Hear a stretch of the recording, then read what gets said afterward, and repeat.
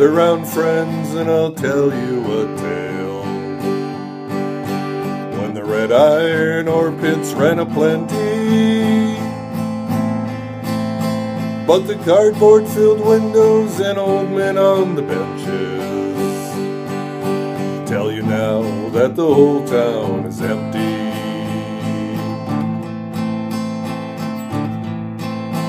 In the north end of town, my own children are grown. I was raised on the other. In the wee hours of youth, my mother took sick. I was brought up by my brother.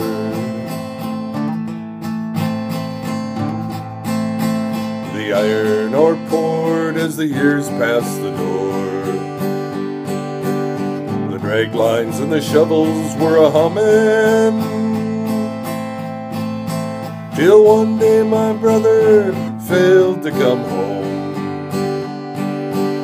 same as my father before him.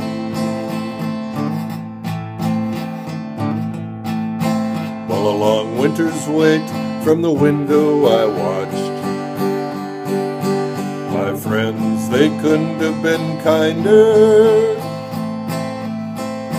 and my schooling was cut as I quit in the spring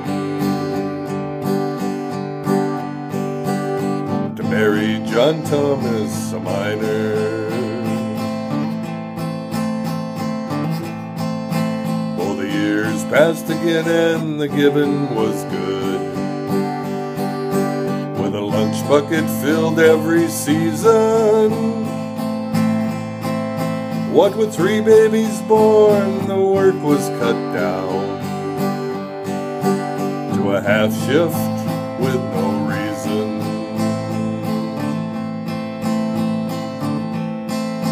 Then the shaft was soon shut and more work was cut, and the fire in the air, it felt frozen, till a man came to speak, and he said in 1 week that number 11 was closing. They complained in the East that they're paying too high. They say that your ore ain't worth digging, that it's much cheaper down in the South American towns, where the miners work almost for nothing. So the mining gates locked and the red iron rotted, and the room smelled heavy from drinking, when the sad silent song made the hour twice as long.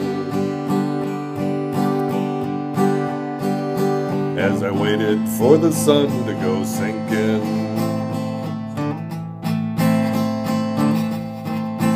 I lived by the window as he talked to himself. This silence of tongues it was building, till one morning's wake, the bed it was bare, and I was left alone with 3 children.